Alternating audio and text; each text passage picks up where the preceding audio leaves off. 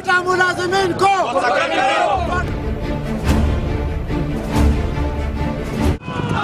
قبائلی علاقوں میں کام کرنے والی فاٹا سیکرٹریٹ کے مختلف پروجیکٹ کے ملازمین تنخواہوں کی عدم ادائیگی کے خلاف سراپا احتجاج بن گئے۔ مظاہرین نے پشاور میں فاٹا سیکرٹریٹ کے سامنے احتجاجی مظاہرہ کیا اور ٹائر جلا کر ورسک روڈ کو ہر قسم کے ٹریفک کے لیے بند کر دیا۔ مظاہرین کی جانب سے شدید نعرے بازی کی گئی۔ فاٹا ملازمین کو فاٹا ملازمین کو فاٹا ملازمین کو۔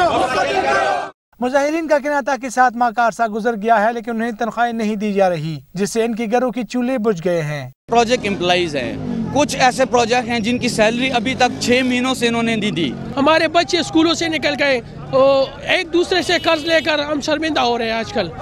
مظاہرین میں خواتین ملازمین بھی شریک تھی، جن کا کہنا تھا کہ تمام تر خطرات مول لینے کے باوجود انہیں اپنے حق سے محروم رکھا جا رہا ہے۔